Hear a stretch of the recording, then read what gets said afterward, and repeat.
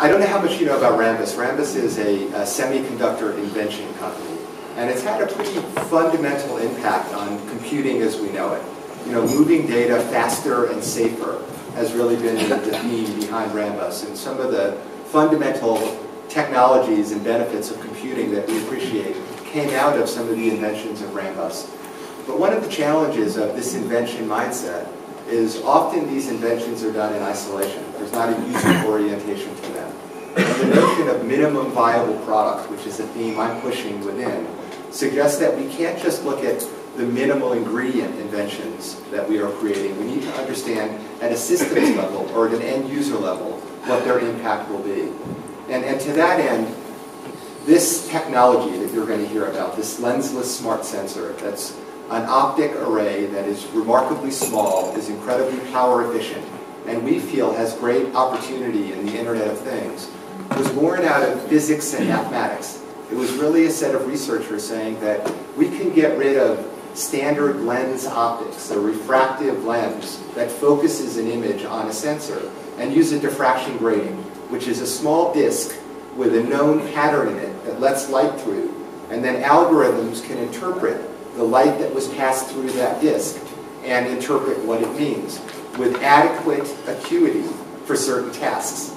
So once we understood the capabilities of this, we encourage that we take this technology and put it into the form of what we call the pod kit, a Partners in Open Development Kit, which you're going to hear was basically a Raspberry Pi board with the sensors affixed to it, some firmware, limited SDK, and some APIs. And then we wanted to give it out to the maker community. And we came back to our dear friends at Frog, who we worked with before. I've known Ray Tobe for a while, and I said, I think you would be an excellent collaborator as well. And what they've come up with, guided by the verticals where we think there could be opportunity, is truly amazing. Again, this is a second readout that we've done, and we're far from done. You know, the intent was to catalyze this approach for Rambus and leverage the expertise and the creativity of these two groups. And you're going to see a set of MVP prototypes, minimum viable product prototypes, that demonstrate the capabilities of this technology. The hope and desire is that we're going to get more ideas from all of you. And there might be further interest in taking these kits and seeing what other vertical applications you think they might have. So with that, Elliot's sort of driving over here. You see our website. And this is not promotion about Rambus or the website, but I thought it would be interesting to look within the site. And you see we have 4 key areas. We focus on memory and interfaces, essentially moving data quickly through computing systems. And more with big data, analytics, and server, that becomes critical. We have a division on security. But on the far right, you see emerging solutions. So let's go there.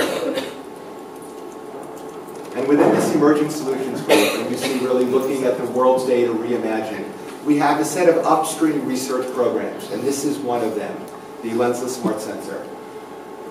And in here you're going to see, much like what we're doing today, we had a session last month, and this is a brief 2-minute video that's a takeaway of some of what happened there. And I think you're going to see a set of things in here. You're going to see some of the prototypes, just as a preview of what you're going to see today. But more than that, you see some great, creative, high-energy people buzzing around, feeling the capabilities of both the approach and the technology. And I guess we begin with the good-looking Carlos over here is going to be speaking from Frog in a bit. So let's take a couple of minutes, look at this, and then I'll close and we'll get going there. All right, Elliot.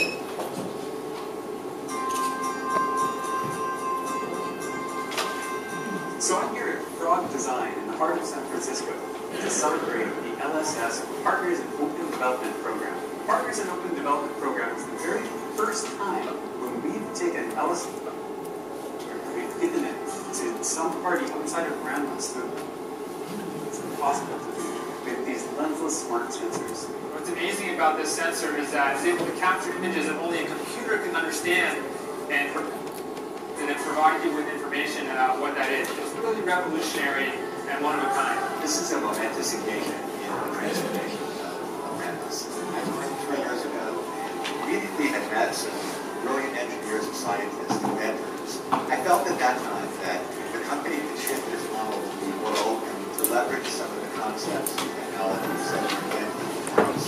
And not only did we come back to engage Frog, but we brought smaller firm out of Berlin called IXDS, and it has been a remarkable collaboration. I think the most exciting Who's this guy?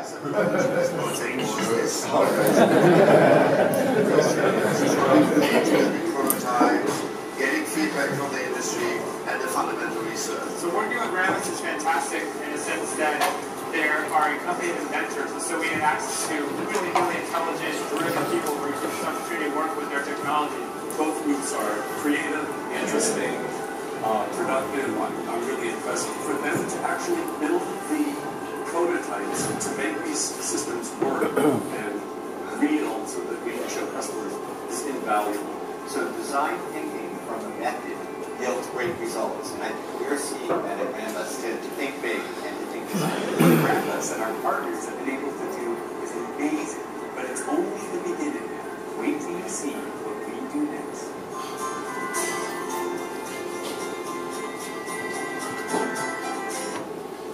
So that was just a preview. Now we get on to the real thing. So there's just some brilliant concepts that have been sort of codified in actual working prototypes. And this is not just a one-way presentation. It's really going to be a discussion in the second part to get your input over here as well.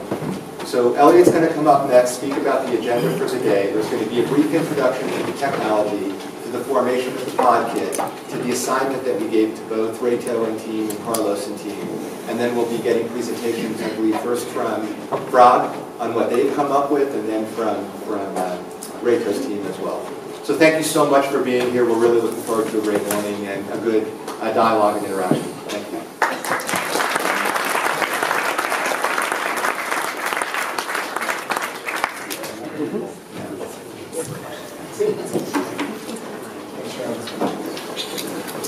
So you've just heard from Jerome about some of the context for this new sensor that was invented at Rambus, and you saw a little bit of video. But I'm going to talk a little bit now about what exactly this thing is, so that you can see these prototypes and the concepts that were created, that you know what's really beneath that from a technology perspective. So the Lensless Smart Sensor was sort of a combination of two things. One was some PhD research that was done by Dr. Patrick Gill at Rambus, and then working at Rambus with David Stork to look at new ways of building lenses and imaging sensors that got rid of the traditional refractive lens and approached a space that was really not practically achievable with the traditional lens system.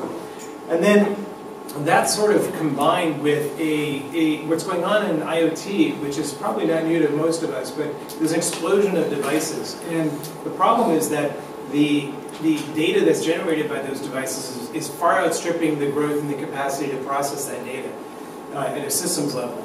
So what we're finding is that you need to, in order to be able to manage that much data, you need to process it at the IoT object or sensor level, so that it's more streamlined when it actually gets sent out to the systems that make meaning of it.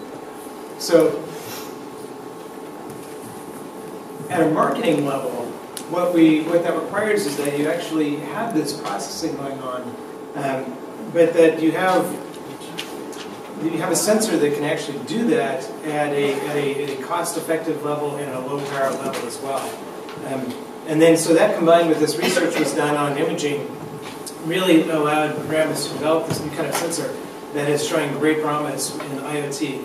And what we call it is the eyes of the IoT, because what it really is it's not a 16 megapixel camera, and we'll talk more about that. It's really a device that lets devices sense their surroundings and respond to their surroundings. And as Reto mentioned, and we'll talk a little bit more about that, it's taken the processing away from the actual image and put the image construction into the algorithmic world. So it's sort of sensing as an application. And when you can do that, you can do many different things with the information that comes through with the light information. So here it is. This is a test chip that we had created, and if you see up at the upper left there, that's the tip of a ballpoint pen. This is the sensor, and the actual lens, the grating, is right here within that dock, and you can't even really see it. It's so small. So it's tiny, and it requires super great power to operate. And as I said, it's moving the processing from the lens to actual the software that's manipulating it afterwards. And as I said, it's not a camera. We try to get people away from the understanding that this is a camera, but what it does is it allows you to do smart sensing. Here's another image for more context on what it looks like. So on the left is a human hair, and it's 55 microns. You see some measurement there, but the real grading that we have is a spiral pattern, and it's 55 microns width. It's tiny, tiny. You can hardly even see it. If you look at what a traditional lens system looks like on the left, there's a whole stack of hardware that's involved. It's complex. It has many elements that causes the form factor to be large, and it's relatively fragile. That little thing on the right there is our sensor. And it takes all of the things on the left and puts them in one sensor. It's designed and built with a semiconductor manufacturing process, so it's robust. It has temperature range robustness as well as physical robustness to it. And then to the right of that, you see the raw image. What you get through this grading is not a focused image. There's no focal plane. What you get is light field, light data. And what we call this the blob. And it's not, you can't understand the image at a level they would a normal image, but what they do is they use the Fourier algorithms and software and reconstruct the image from the light data because you know the patterns of that as it goes through this grading and as it diffracts. And so on the right is the reconstructed image. You can see the hand, you can see the wedding ring on the hand as well. That's Patrick, the guy you saw in the video. So that's his hand. But what you can see, it's not a high-res image, but it is vision. And that's a very new and very different thing for this world. A little bit more information for the more geeky side of things. As I said, it's 55 microns diameter. The die itself is 2 millimeters. Super low power on a coin-sized battery. It can run in the wake-up mode. It has an inherent wake-up mode built into it for 10 years. So we're talking this could go into space. It could go all kinds of places and not have to have extra power. Super wide field of view. It can also capture still frames as well as video. Patrick at one point came back into one of our meetings and said, hey, I put two of them together. And he created range detection with binocular vision, but they were separated by 1.6 millimeters to do that. And it was incredible to see him say, oh, now we can do that. And he did some other things with three-dimensional sensing with red, green, and things like that. It's just, this just goes to say that, goes to demonstrate that it's a really flexible and interesting technology. We're also looking at visible near IR and then thermal IR is something that James will talk about in a minute. Just at an overview level, what are the things that LSS is good at? I mentioned some of them, but change detection because you can recognize symbols. You can actually use the wake up mode. If something happens in space, you wake up the sensor and you capture the image or capture the video. Shape recognition, so symboling or other kinds of things that you'll see here later with some of the prototypes. The sensor can read signs and then react to that. Gesture recognition.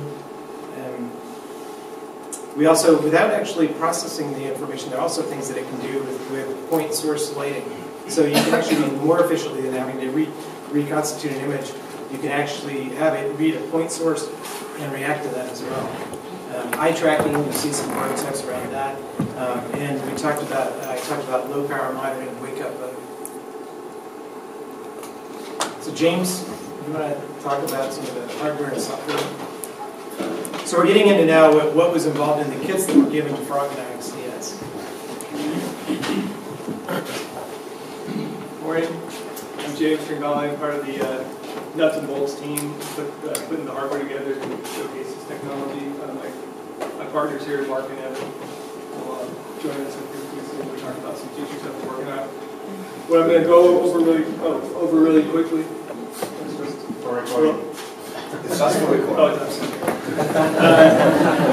Detail. So Elliot just went through the kind of high-level stuff.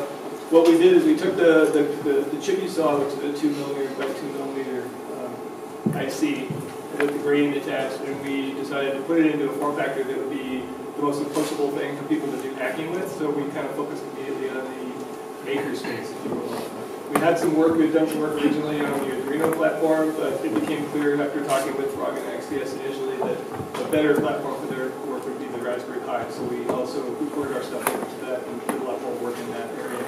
So the kit is high focused.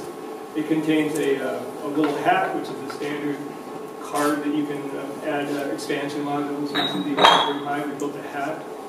It holds the sensor, or holds two connectors that could cable to the sensor. We have on the board there's an FPGA. It's there to basically help get the frame rate up, but there's also some things we can do later on. We think exploring some algorithms and hardware there. And there's two cables on it. The daughter card, this would be nice to have way around. There's the daughter card is a little tiny PCB with a prototype package on it, so it's huge compared to the little tiny chip that's on it. But that card, we have two of those that you can hook with a standard Raspberry Pi camera cable to the daughter card, so you can have two sensors on the box. The idea was you need one to do, if you want to do just some kind of visual reconstruction or viewing, two maybe to do some kind of disparity thing to do range thing. We also, let's see, daughter card and the standard hat. Okay. Oh, and the daughter card contains all the regulators and things you need to. The more important thing, I guess, for the development was the hardware was there and working, but we needed to facilitate it all the way out so you could build an application. So we put together a couple layers of software. There's a driver that goes with it. Basically, you get the standard Raspberry and distribution on it. We load up OpenCV and some other tools we didn't develop, but we use and they're very useful for doing image processing work. The key two things we're delivering at the bottom, software-wise, is the driver, which talks to the device through a SPI interface. So that would be if you wanted to interface this into some other system, if you have an SPI interface, that work is easily done.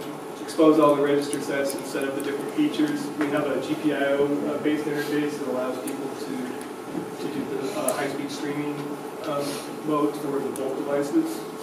And then, more importantly, the thing you mostly interface with is our image processing library. We put together a toolkit that allows you to do image reconstruction, and we have range-finding applications as well. So, put some example tutorials in, just like you'd see in a normal distribution from any of these maker kits. You get a bunch of tools that you can compile your own stuff. You get some example programs to go from to build your first applications and go from there. And that's what basically both of these teams did. They took the software, they looked at what we did, and said that's all fine and good. We have some other great ideas, and they cobbled together bits and pieces and added their own stuff. You're going to see that workshop piece too tonight. But in a nutshell, that's the hardware and software that's in the kits. So here's my visual again. This here, it's kind of funny. You have all this hardware, but it's all just that little tiny sensor, that little tiny chip in the middle. It's a 2mm chip, but you really only 300 microns by 300 microns square of the chip actually senses image data at all, and within that square, you only really look through an image, a hole that's 55 microns wide. So you can almost see, if you look really carefully, there's the grading kind of laying on top of the chip in the middle of that giant gold thing. Anyway, this daughter card here is attached in this picture, but it's made to come off on a fly wire with this standard Raspberry Pi cable. It doesn't use the Raspberry Pi interface. It is our interface, but it is the off-the-shelf cable. This is the hat board that we built. Mark Evans over in North Carolina put together. It has the FPGA on it, and you connect it to the board, and then underneath the standard Raspberry Pi. We use the latest and greatest, although any of the Pis will run on it. And I think that's all I have.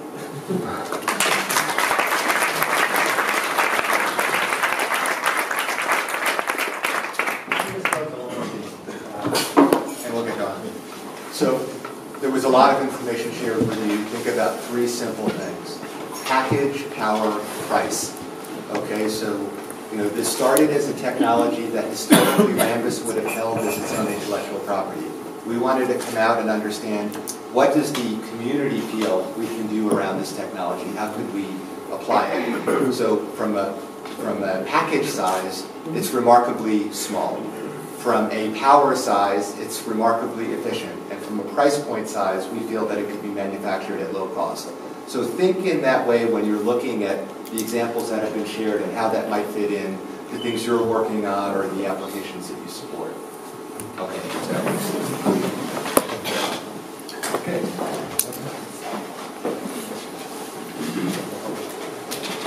So these are our friends from Frog who came all the way from California, from San Francisco today. So a warm welcome to Monsters in China.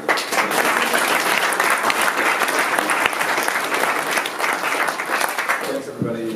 Thanks to Rambus for providing us the opportunity. It's not often that we get a project as designers and technologists that we can just imagine different possibilities, dream, and build interesting prototypes. So my name is Charles Eust. I'm a principal design technologist at Frog in San Francisco's office. My name is Carlos Lensless. I'm a technology strategist, also from San Francisco. And we're very excited to be here and provide a experience again. So we'll jump right into this. I didn't know that Carlos had a tie before today. A whole bunch of them. You can't wear it in San Francisco.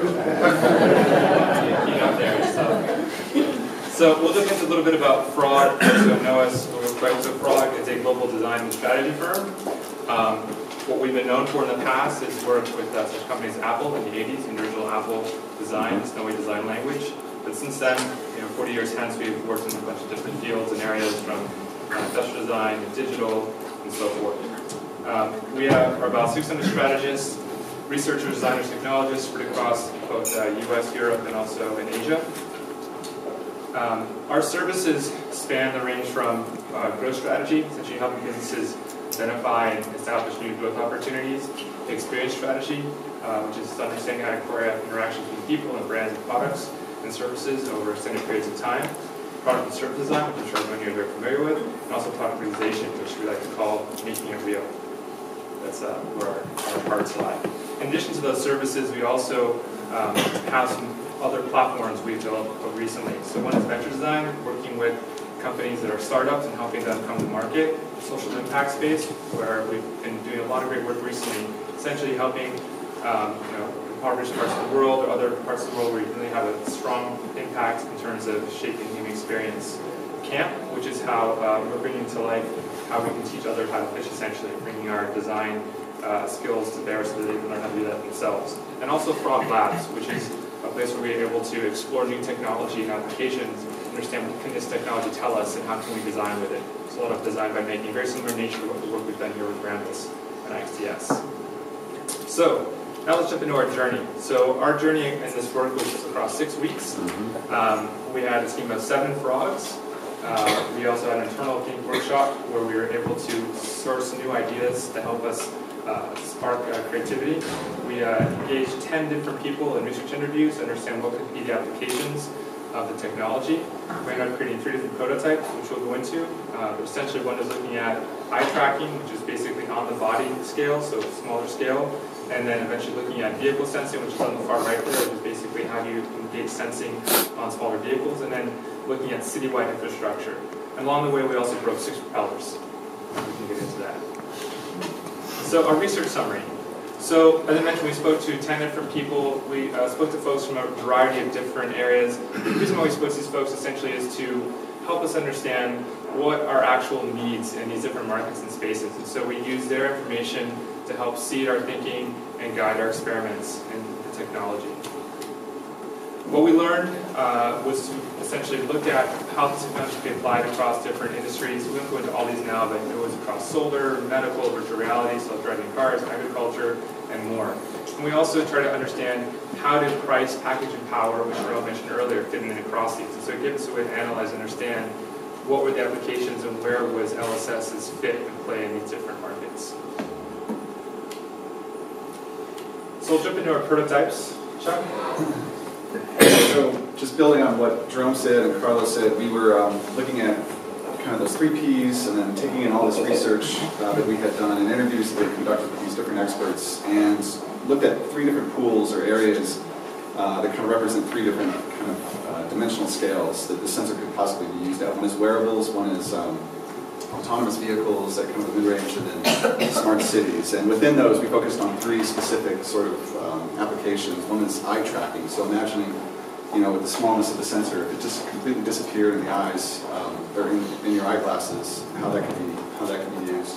Autonomous vehicles, and more specifically drones. Obviously, the low power and the low weight would be very advantageous for different applications in that space. And then, because of the low power and the fact that it can run on a small battery for like 5 years, imagining that you could attach this to the existing infrastructure within a city and have it be completely isolated on its own.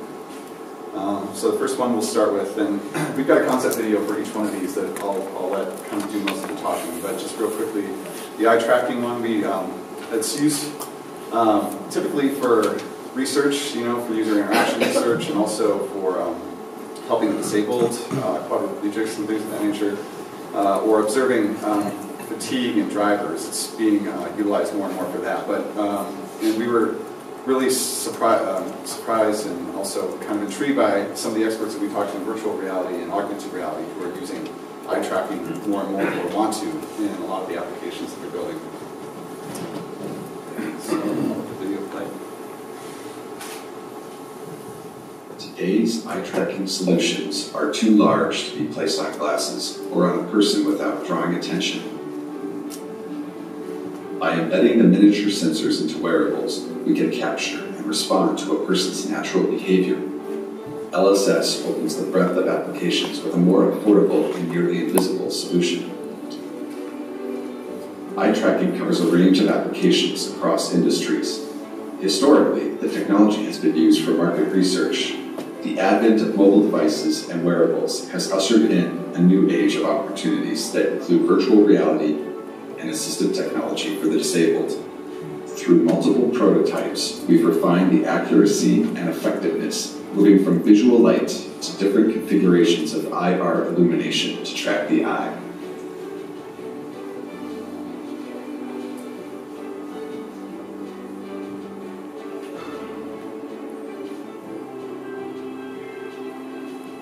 As wearable technologies proliferate, eye tracking will become a key differentiator for creating contextually aware and responsive experiences. Today, we miss out on nonverbal communication and intent that the eyes communicate. Tomorrow, with LSS, we can change the way people interact and interface with technology and their surroundings. So that last cut was kind of... Quick question, did everyone hear that all right? Back there? Yeah. Okay, great.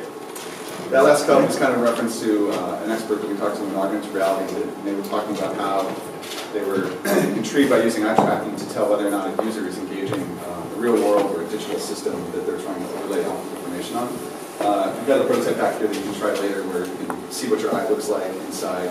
We got some rudimentary tracking working kind of in 6 weeks and in the midst of working on other prototypes. So I can answer questions on that later. The second prototype that we worked on was vehicle sensing for a drone. So there's probably a range of applications that can be used for autonomous vehicles or drones. We focused on kind of like whether or not we could load the pod, the whole development board onto a drone and see if we could detect an obstruction using IR light. So collision avoidance is one application of this, navigation for drones, and then aerial imaging.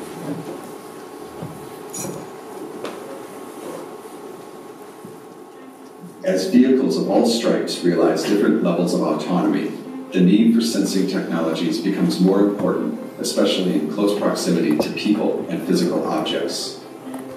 With autonomous vehicles proliferating across sea, land, and air, the need for collision avoidance is universal. And in cases where low weight and low power are required, LSS is an optimal solution. To test the vehicle sensing capabilities of LSS, we 3D printed a housing to hold the Raspberry Pi, LSS, and IR lights that were then mounted to the undercarriage of the drone. The LSS made it possible to capture reflected IR light off nearby obstructions, which enabled the vehicle to autonomously avoid a crash by altering its course. As the markets for vehicle sensing grows beyond automotive, spurred on by autonomous technologies, LSS can provide a solution across established and emerging market verticals. in that last scene, we were able to, we got a 3DR drone which has a programmable API, and we were able to put the back up. And that's the same thing that's back here, so again, I can answer some questions about that later on.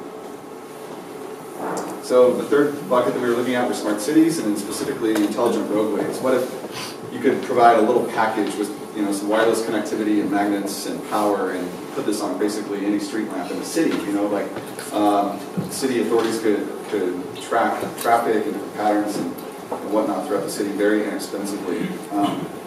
So a few applications that were kind of tied into this model were attaching to street lamps, so they can monitor traffic, optimization, speed, and also maybe roadside assistance if they detect that a car is nearby. And we weren't able really to go and deploy this throughout the city ourselves, given the probably legal constraints and also the time that we had with the project. So we set up a model with these cars, these Anki drive cars, that are riding on. They're kind of, you can use an app to drive them, but they basically run around the track using IR light. We also hacked the small cars and put our own IR LED diodes inside to sort of simulate thermal IR detection that will be coming later as part of that Rambus has talked about.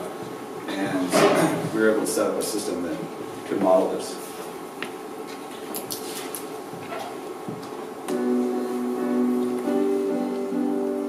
Imagine a city with intelligent infrastructure that makes it contextually aware in response to the needs of its citizens. A city with intelligent roadways that can track traffic patterns, speeds, congestion, and automatically deploy services for roadside assistance. LSS makes this possible by retrofitting roadside streetlights with inexpensive wireless sensors connected to a larger mesh network. The city optimizes traffic flow, resulting in less gridlocks and more responsive roadside assistance. In turn, drivers benefit from shorter commute times, safer roads, and less pollution. Utilizing thermal IR, the LSS detects traffic flow in varying conditions and relays this information to a transit control center. Our prototype simulates this scenario by using mirror IR and LSS embedded in street lamps to track Anki cars as they drive at various speeds along the track. We're able to track the speeds of the cars, the level of congestion, and the need for roadside assistance. When no cars are present, we turn off the streetlights to conserve energy usage. Intelligent roadways can make our cities safer, more efficient, and energy conscious. With Rambus LSS, intelligent roadways become an affordable first step towards a smart city.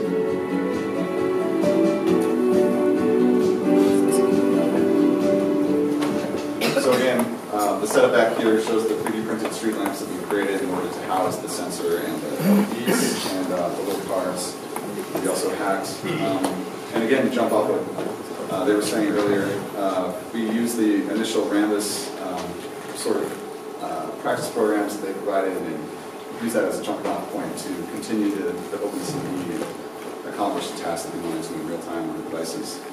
So just real quickly, some other potential applications that came out of our interviews with the experts were solar power.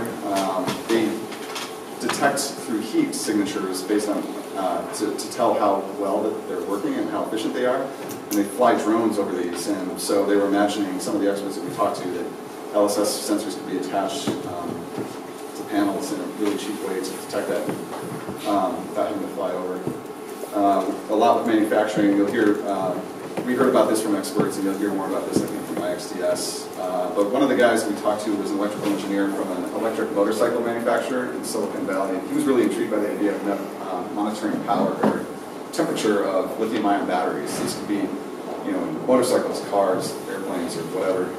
Currently, they have like temperature sensors embedded inside of them that affect the manufacturing process, and so this was really intriguing. And one of the, I think, David Stork was really intrigued from Rambus about this idea.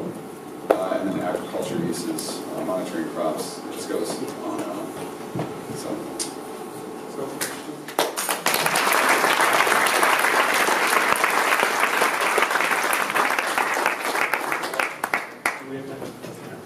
Yeah, I think afterwards. Well, we should complete, and then we have a little break, and there will be time for questions. Thanks a lot. Very nice presentation. And yeah, as said, we really hope to inspire today. I mean, I think we are entering a stage of permanent prototyping. There's so much new technology. Societies and the individuals are changing, and I think the best way to approach it is through prototyping. And so I really like this whole idea to build these prototypes. And as said, in a couple of minutes you will have time to come to our workshop here and our tables and just play with them, ask questions. As said, the engineers are here from all three companies, and we can talk through that. So now it's Christiane and myself from IXDS, and we will kind of show the parts we did. But as said, this is an invitation for a joint brainstorming, for further discussing what that means and what do we want to be, what do we want these sensors to be and where to use them. So I hope we inspire you for exactly that discussion. Okay, so let's start. So basically how we dive into our idea finding is we looked at different areas, and then within the areas we looked at upgrading an existing product with LSS, integral, part of the original design of a product, or auxiliary, observing another object for changes. And then these are just a few of our ideas, and then within these ideas we picked together with Rambus our favorites. And I think, Reto, you have a favorite? One of the favorites which wasn't picked actually is here on top, the second row, the image. So due to its low energy consumption and to the form factors, these sensors could be embedded into, for example, cracks within large buildings or bridges, for example, and observe them for a really long period on change.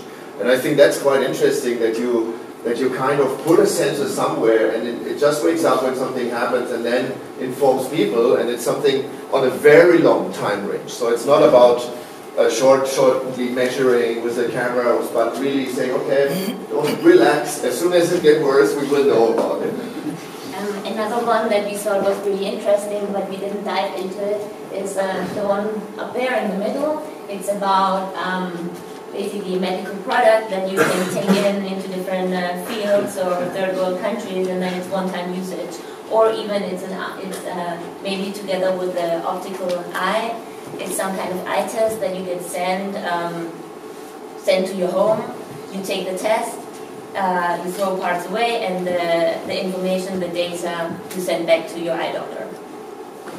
Well, somehow we didn't end up with any of the disposable parts of these products, and being here in the Impact Hub, we are hosted by a co-working space which is very serious about ecological things. I think it's okay, but still the idea of having this in packages or in medical products which you only use one time, I think is something we are not used to, because technology, especially visual technology, used to be so expensive.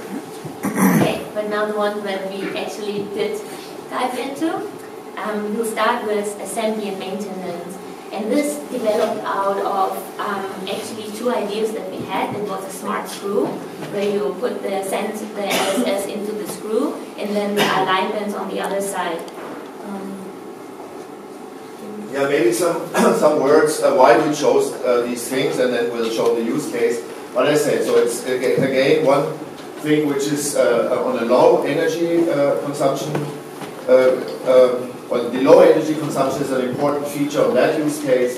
The disposability, especially manufacturing. So you will see that in certain manufacturing, it's okay to have parts which then will never be used again, but they improve the manufacturing process. And again, with the screw example, and you will discuss this, is like long battery lasting. All right.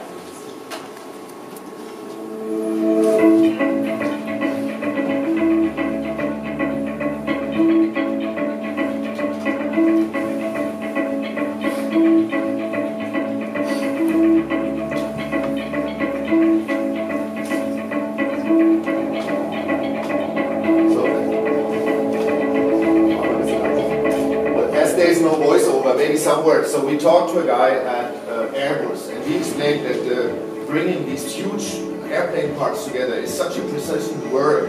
It takes a long time, and there's hardly any tools. So the idea is, and it's not only in airplane manufacturing, but also in other on-site oil construction. rigs, windmills, especially there where you have the, the environmental influences like wind and water. And so that's how this idea came, and we got really positive feedback on that. And as said, so afterwards you never need this sensor again. But you can use it again, so you either disable it, or as you see in the next one, you let it live, and then it's really easy, for example, in the airplane, to see, hey, is there any screw, did it move, is it loose, and you can do maintenance. And one of the ideas technically, which I would like to see in the next phase, is like using RFID ways of getting energy. So there is maybe not even a battery afterwards inside, because you just, in the screw for example, but so you just check it and you give the energy when you check it. Yeah. And here again you have little diagrams, you can see the screw where the LSS sits, and then the alignment that comes from the other side. And this is basically... Again, what you basically see, that was what we showed to the Airbus people and discussed the coding. But you will be able to see the prototype later on. So this is again how the prototype works. Yeah, I think we should skip that part so that we have a bit more time for socializing. Yes. Okay. So then the next use case, the toy car. Yeah, I mean, toys are really such an important thing because they kind of have, first of all, economical constraints which are for designers quite challenging. They have to be extremely cheap, basically, because you need a very high amount of money to market them, to sell them, etc. And second, I think they could be smarter. I really think they could introduce, for example, basic foundation of programming to kids. We just did a research at my university on that. And how can we, I mean, you know bricks and you learn cause and effect. That's quite easy for kids, but to learn what programming means and what impact it has is really a big challenge. And so we kind of decided together with the entire group to look into toys, and what we came up with you will see in a second, but again, so the low cost is of course one of the key features of this sensor, which allows it to become maybe a changing technology for the toy industry. And the other one, which we shall not forget, it's all about algorithms. So if this sensor is going to be programmed, and please correct me, for certain recognition, then it can do it really cheap and very fast. So it's not a universal camera, but if we say we want to recognize certain symbols or certain letters, then the algorithm will be written for exactly that task, and then it's it doesn't even need too much of computing power because it's focusing only on that. And I think that's this example is showing this feature quite well. Just one more point on that, it's actually not just the algorithm alone. It's the combination of the design of the grading and the algorithms that are coupled to that design. So to your point, they can be optimized, but it would be a combination of both grading and algorithm. Okay, thanks.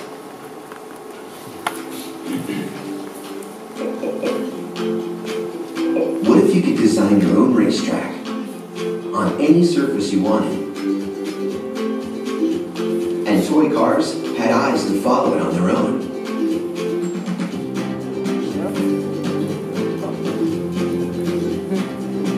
What if you could draw your own symbols onto the track?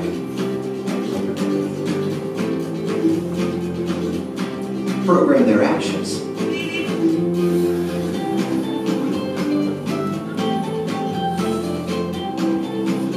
And bring life to the car.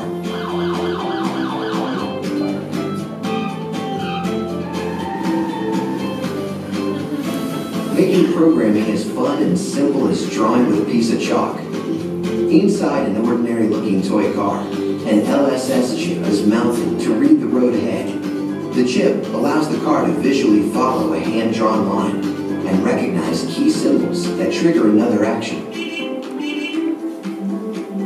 The LSS's small size and relative low cost makes it perfect for the toy industry. Through testing and developing, the sensor was able to recognize its position relative to a line and recognize key symbols that trigger another action. This early prototype demonstrates the potential of the visual sensor. Assisted with LED headlights, the prototype can read the ground in front of it and negotiate a course. Unlike other sensors common in toys, the visual basis of the LSS allows the toy to react directly to visual stimuli in the world around it.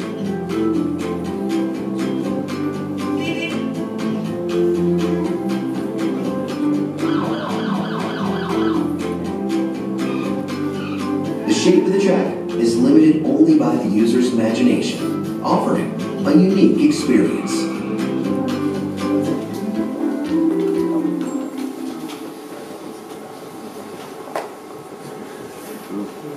Okay, well, we'll jump over that because I'd rather spend some time for the coffee, and then, but you can check it and try it out later. And the car is actually now running smooth and not wiggling anymore.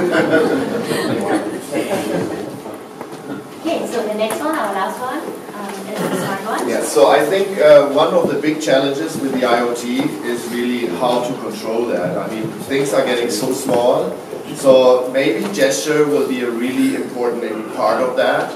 And so we decided to go into showing the capabilities of the sensor also on the gesture side of things. And we decided to do it on an object which is actually quite challenging because it has a tiny screen. And I mean, mostly it's being owned by men with huge fingers. And so how can we address this using this new technology? Right, we'll just jump into it. Okay. What if there was a way to control your smartwatch without touching the screen? With LSS technology, interactions can happen anywhere near the device. The sensor is able to recognize tapping, dragging, and pinching gestures. The LSS captures enough information to enable a host of new high-fidelity interactions. This new technology allows the use of broad gestures to interact in situations such as jogging or biking. At the heart of these possibilities lies the new LSS from Rambus, a tiny, lightweight imaging sensor with an incredibly low power consumption.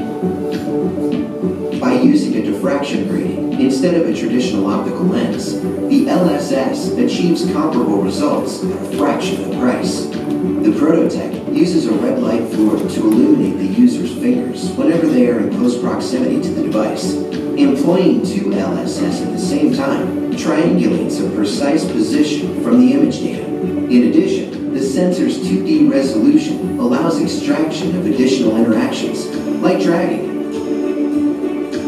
rotating, pinching, and tilting.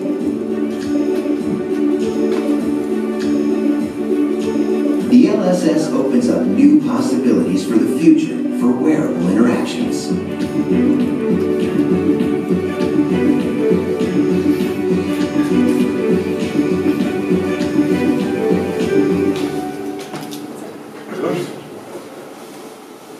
So I think, yeah, again, we have the prototype here. You can try it on, and it's a little bigger than a regular watch right now, but that's a little bit more due to the casing, right, which we received in the development kit. But as you heard, this is all just a question now of how to proceed and how to proceed into the industry and with packaging. But I really think what you saw today is, first of all, as you heard, it was a basically 4-week prototyping phase. So I mean, this is really what I think is important in that domain. Quickly build prototypes and then discuss them. And I think it's really nice to see that both Brock and IXDS were able to work with this technology and come up with these prototypes. And I think it's really, as said, is an invitation to continue this exploration and to talk, as it said, as it is something which is in development from Rambus, to be part of that development and to come up with whatever could be interesting in your field.